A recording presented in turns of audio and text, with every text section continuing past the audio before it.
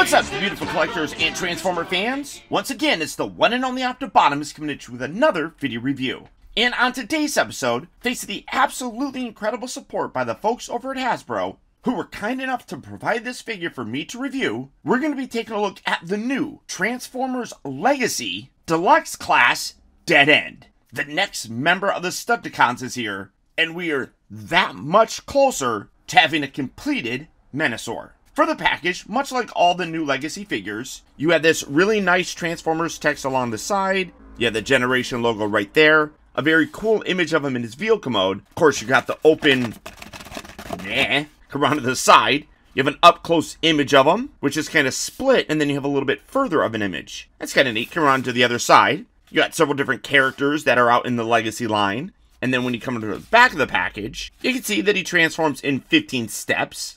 And of course, if you really want to, you can scan this little QR code and get a bit of a bio for him. But for the packaging on this guy, that's about it.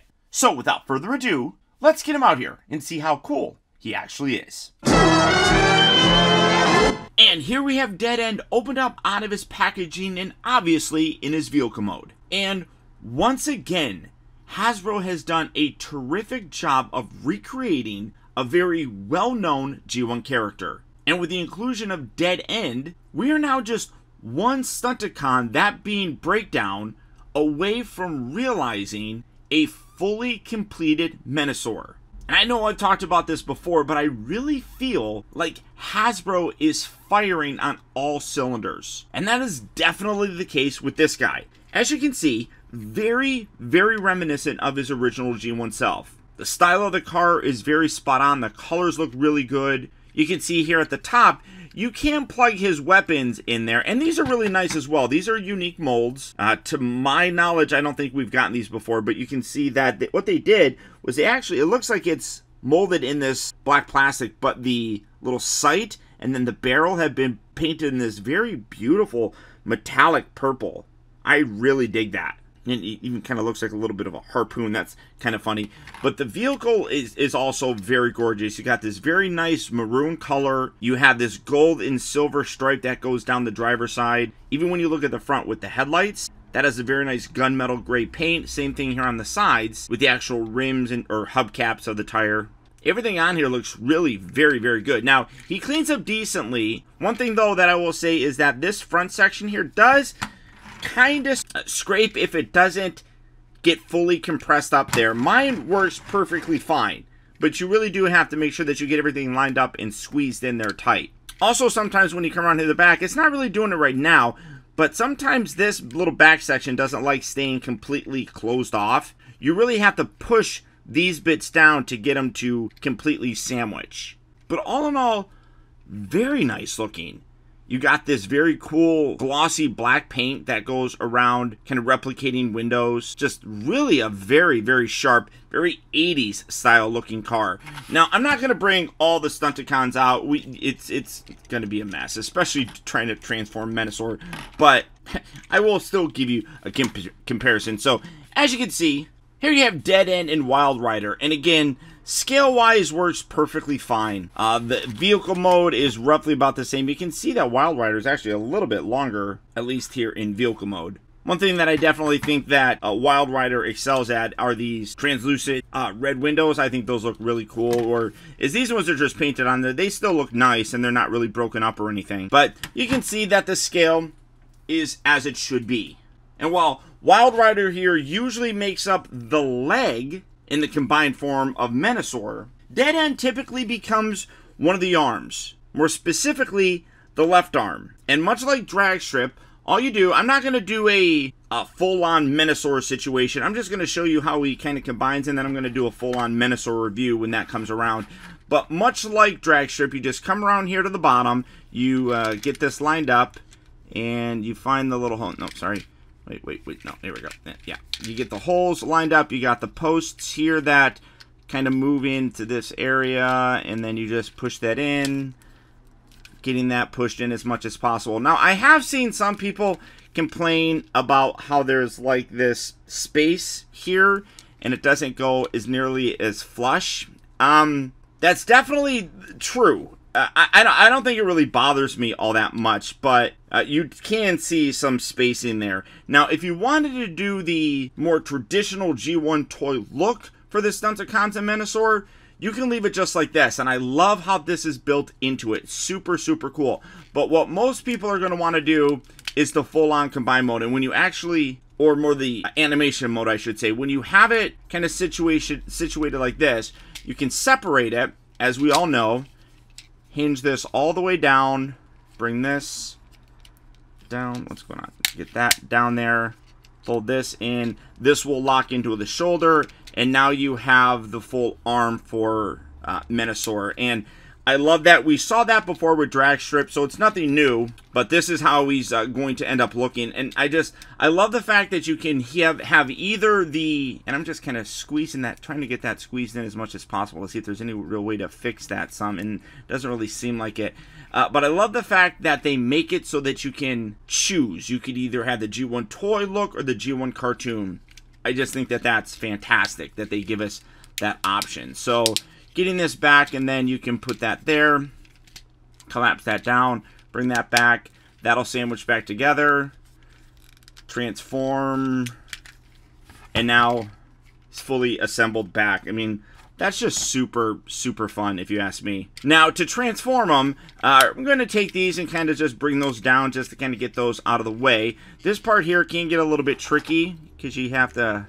This is where I need to get that little guitar pick, but you want to pull this away from the body. And this definitely does not have a lot of space to grab hold of things. So you're going to pull that away like that. There we go.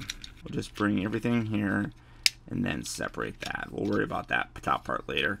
Bring this down. You can split these legs, kind of hinge this back, and then you got a little gap section right here which will lock in to this little tab. Put that there, do that on this side, line that up, squeeze that in, just like, is that in there? There we go. There we go. These are the feet. We'll get to it. We will get to it. But let's see. Then you're gonna pull this out here. Pull this out here. Bring this down. There we go. And take this whole section. You want to split this. Swivel that down. Swivel that down. This you kind of bring there. Get that pulled all the way back. Fold the head up. Let's see. Let me get that pulled around here. Take this, bring that back all the way. Hinge this up. What's happening? Swivel this around. There we go. It gets in there tight. Bring that around. There we go. Bring that up. And then you can take this and you'll connect that together. Then this part right here actually comes up and then locks everything back up. So if you didn't have that there, kind of push that there. Hinge that all the way down. Straighten that. Straighten that. Take these tires, rotate these up and around like that. And then take this, rotate this around. Do that on both sides. And when you're done, there you have Deadend in his, for the most part, very cool looking robot mode. And despite the fact that I really do like both his transformation as well as his vehicle mode, I definitely think that his robot mode is the weakest of all aspects of this. Primarily from about the thighs down.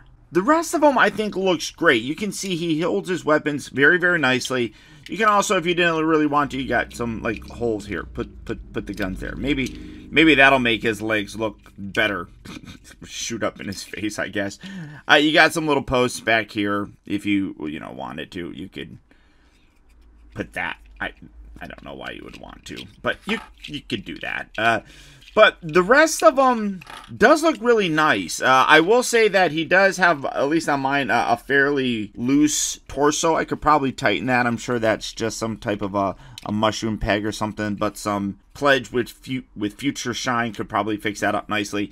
But you can see that his head sculpt is spot on.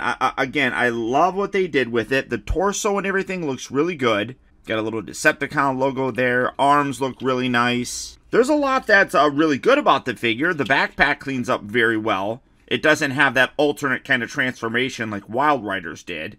But you come down to the leg section, and it just, it seems very uninspired, to be honest. I mean, I don't know, maybe if the spoiler was a little bit bigger or something. Honestly, I don't know. It's just very flat. It just does not look good to me. Now, I did talk about how I feel like Hasbro is firing on all cylinders, and I definitely still think that they are, but that doesn't mean that they don't every now and then do something that I think could have been done better, and the legs are definitely a case of that. For comparison, let's get him standing here, and we'll bring his good buddy, the one and only Wild Rider, into it, and you can see that, again, scale works pretty decently. He might be, well, no, they're about the same height. Right there at the head. I do like how Deadend's backpack compresses a whole lot more. This one, I feel like it really could if you did some extra stuff, but you got the little butt flap hanging out here. I mean, it's obviously you can leave that up, and you can fiddle with this however you really want to. You can rotate it around. Personal preference on how you want to can handle that backpack, but you can see that the legs just look better on him. I mean, maybe it's just because he's got feet and he just doesn't really look like he has feet.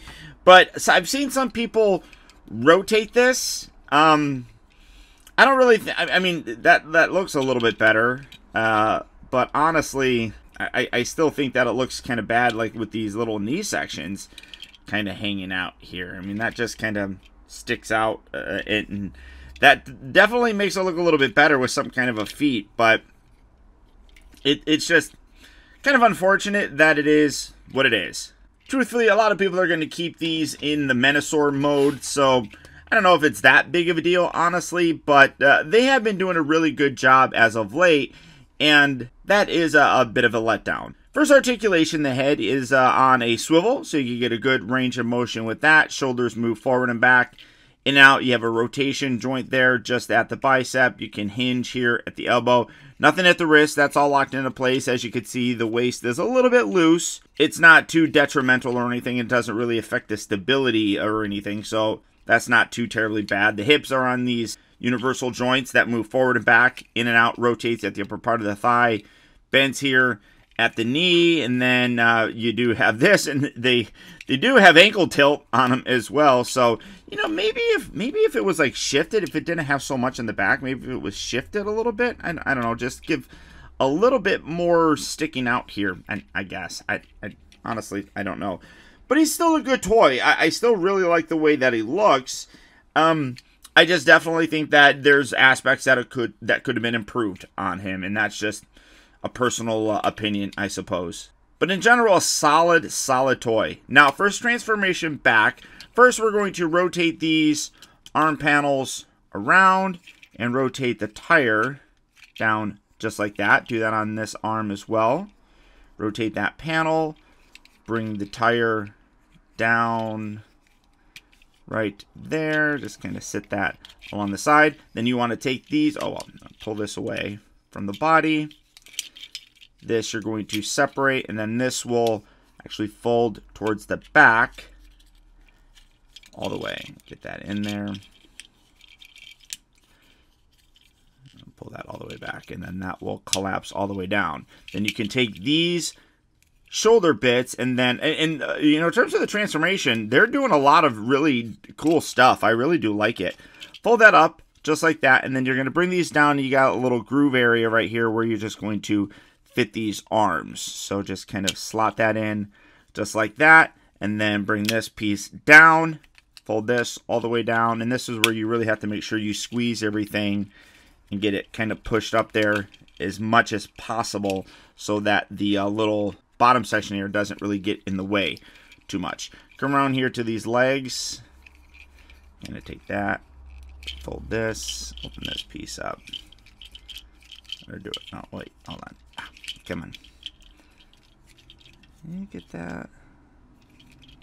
Pull that. There we go. Just like that. Get that a good. That tabs in there really securely. And then bring these back and down. And then that will clip in. Do that on this side. Collapse this up and in. Bring the two halves together. Take this, you can slide this up, push that down. Now, I see a lot of people are kind of missing out on this step, but you actually got some little tabs right here that get that all squeezed together as much as possible. You need to make sure that you push this all the way down, and you'll hear it kind of lock into place. So I see a lot of people not really pushing that all the way down, but once you do that and squeeze everything, that should kind of situate itself pretty decently back there. But when you're done, there you have Deadend back in his vehicle mode. Like I said, overall, the figure is a win for me. Vehicle mode wise, I think looks spectacular. And I really enjoy the transformation. What they did with the shoulder, the chest, the arms is really quite fun and different. As opposed to basically just flattening them out along the body. It kind of does that, but in a slightly different way. And it's really kind of refreshing. And then 2/3 of the robot mode is solid. From about the thighs up, he looks really very good. The head sculpt is really nice. The paint applications still look really good. I really like the way that his little backpack kind of compresses fairly decently along his back. But from about his knees down, he definitely suffers. For me, it's not that big of a deal because he is going to be in the Menasor mode more often than not. Which means this vehicle mode needs to be the best because this is what we're going to be seeing mostly. And I think that that's what Hasbro's intention is. To make a vehicle mode that really does accurately depict how he looked as an arm. And truthfully, he does that really, really well. So I would really still very much recommend this figure. As a standalone Decepticon, he looks good, but that combined mode just looks amazing. So all that being said, if Deadend is a figure that you would like to add to your collection, he is hitting various retail locations right now. Or as always, you can do the real simple thing and go online to places like Big Bad Toy Store, Amazon, Entertainment Earth, or even Hasbro Pulse, where you can swing on over to those sites and check out availability on this guy, as well as the rest of the wide range of Transformer figures. Once again, I want to send a huge shout out to the folks over at Hasbro for providing me with this figure for the purposes of my review.